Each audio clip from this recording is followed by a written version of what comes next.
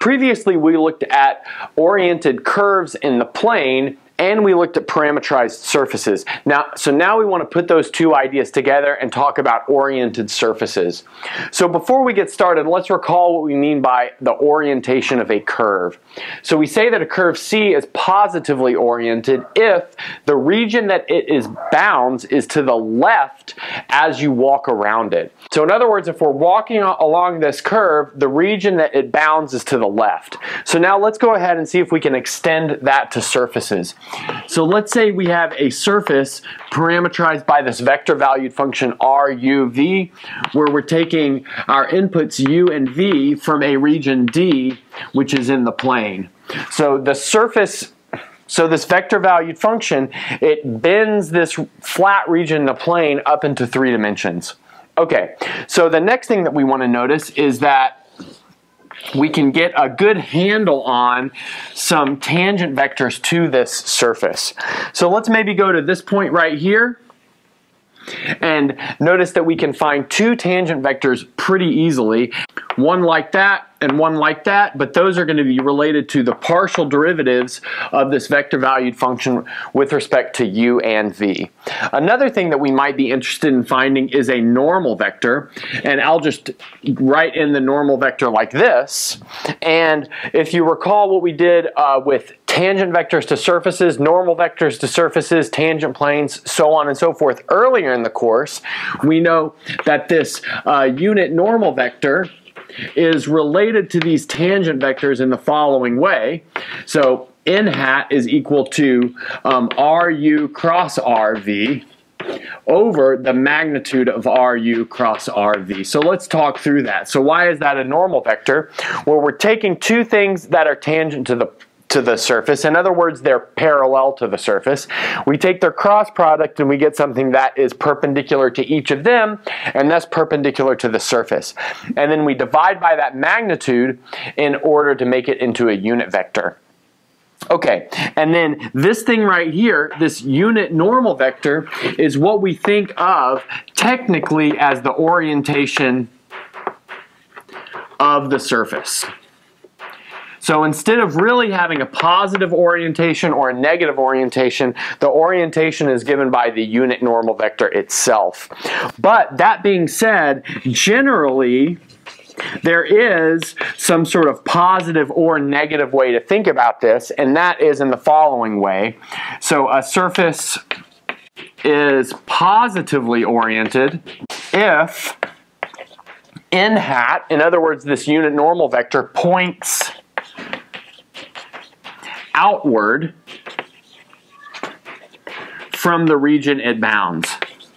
So if it doesn't bound a region, then this is not a great way to think about it, but often things bound a region or they get close to bounding a region, like this picture right here. Notice this unit normal vector is pointing out from whatever's inside this upside down bowl. Okay, so let me go ahead and erase the board and we'll look at an example. So for our example, we want to look at a cylinder of radius 2 and a height 3, and we'll just say it's going up the z-axis. So let's maybe draw together a little picture for it. So let's say we've got there our x, y, and our z-axis. So the cylinder has the following look to it. So let's say that's happening down there in the xy plane, and then it goes up 3 units here along the z-axis.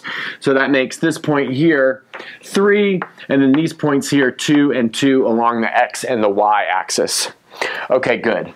And so another thing to think about is that this is just the shell of the cylinder, it's not the interior. So we can parameterize this taking inspiration from cylindrical coordinates, but let's recall that cylindrical coordinates will make all of R3, but we only want to be on this cylinder of radius 2.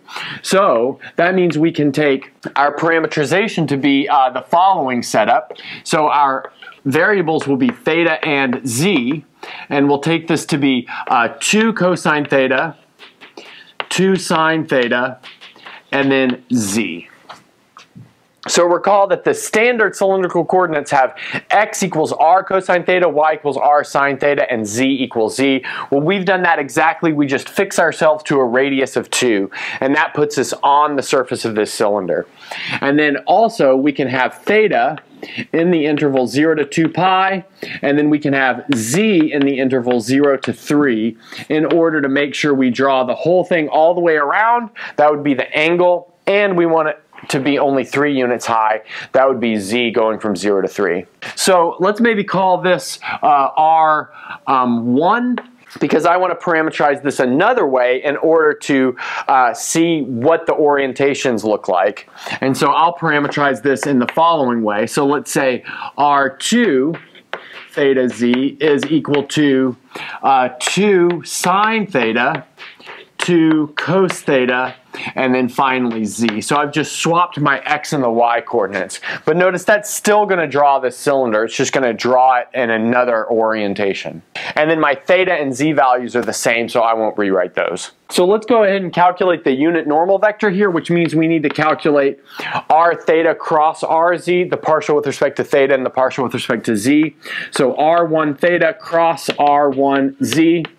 So notice that is going to be equal to, we need to do this guy right here, so ijk, and then we'll have the derivative with respect to theta here, so that's going to be minus 2 sine theta, we have 2 cos theta, and then we have 0, the derivative with respect to z, 0, 0, 1. So let's notice that in the first component, we're going to get whatever the determinant is from crossing that out, so we'll get 2 cosine theta. And then in the second component, we get the determinant of the 2 by 2 by crossing that out, but we've got to put a minus sign to it, so we're going to get 2 sine theta. And then in the last component, we'll get 0. Another thing to notice is that the magnitude of this vector is easily seen to be 2, which means we can just divide by 2, and that'll give us our unit normal vector n1, and that's just cos theta, sine theta, comma 0. So let's draw this in this picture up here. Notice that's going to be outward pointing. And so here, if we go up to this point, that's going to be pointing like this. So that'll be our N1. So I'll underline that in purple. And so why is that? That's because, notice this point here on the surface is defined by 2 cos, 2 sine, and then z. And so the 2 cosine and the 2 sine are already taking us from the z-axis out here. And then this thing just keeps us pointing in that direction out. Okay, good. So now let's look at the other parameterization. So now for the other parameterization, we need to do R2 theta cross R2z. So notice we'll have to take the determinant of our 3 by 3 tool for taking the cross product again.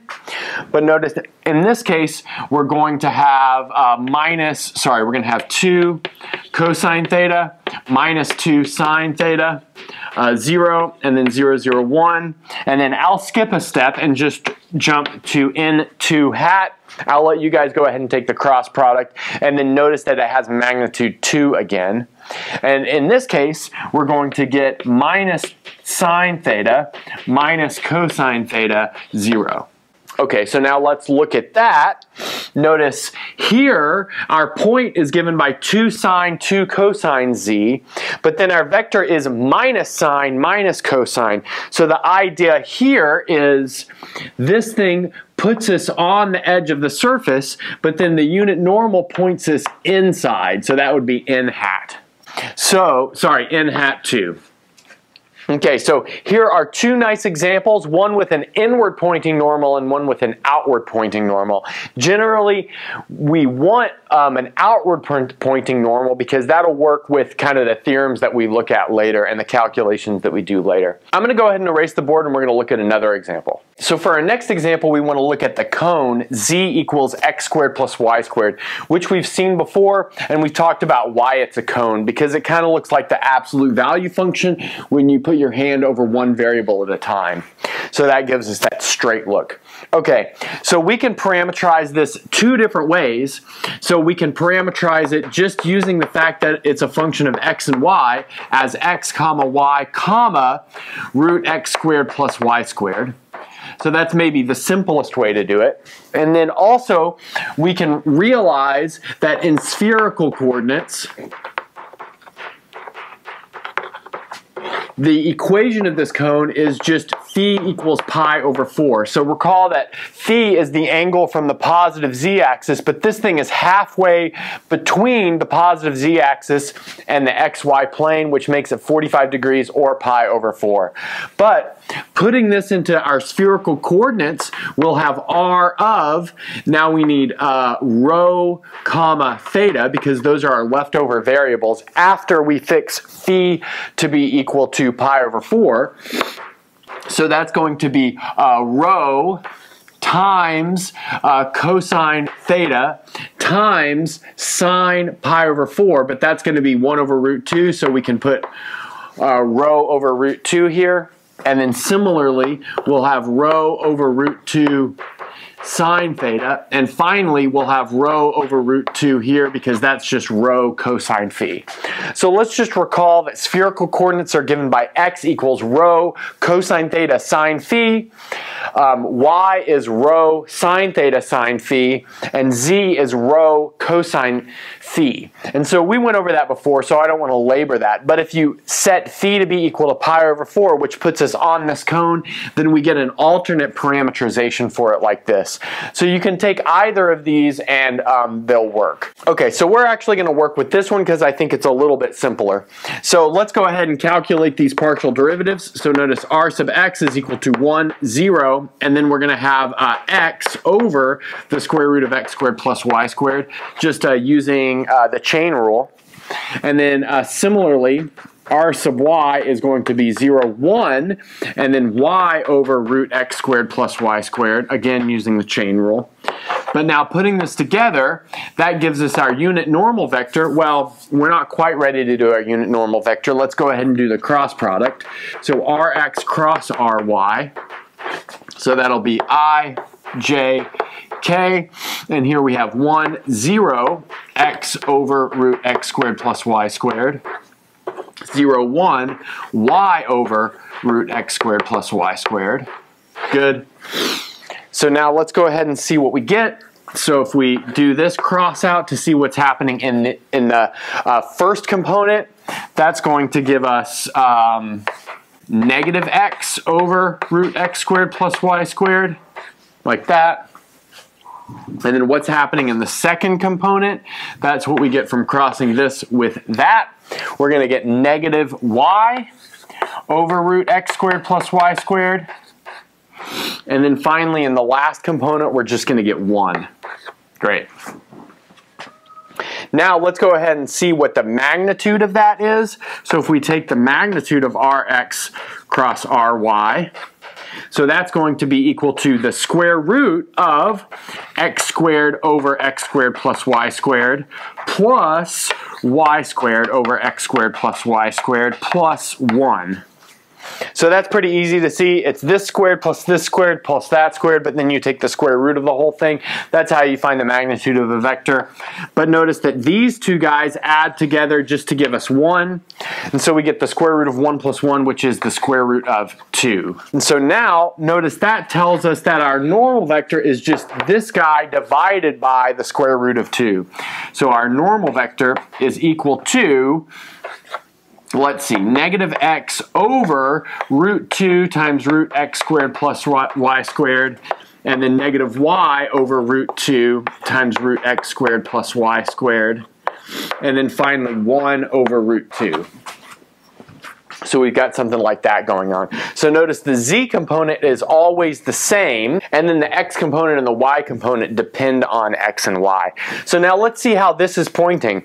So notice the z component is making it point kind of up. So we know that this thing is a normal vector, given like the calculation that we did. It's the cross product of two tangent vectors. So we know that this is a normal vector, but there are only two possible normal vectors. There's one pointing out from the cone or in towards the cone. But we have two hints that this one is the one pointing in towards the cone, and that is the fact that the z component is positive. And since the z component is positive, then that means it's kind of pointing in the upward direction in the z direction. But if it's going outward, then it's pointing downward in the z direction. So that gives us a hint that this thing is actually pointing in to the cone. And then maybe another hint is the fact that we have negatives here, which tells us we're pointing in towards the origin, which is exactly what would happen if we were pointing in towards the z-axis from the surface of the cone. Okay, so now you might want to ask is, can you always find an orientation for a surface? In other words, is this unit normal vector always like a well-defined thing? And in fact, it's not. And one good example of that is a Mobius strip. So I'll put a little animation on the screen showing a Mobius strip, but you can build one for yourself just by taking a strip of paper, turning it, and then taping it to itself. And notice if you think about a normal vector pointing out from this surface, as you go around one loop, the normal vector will go from pointing this way to this way, which means there's no good orientation for the Mobius strip. Okay, that's a good place to end.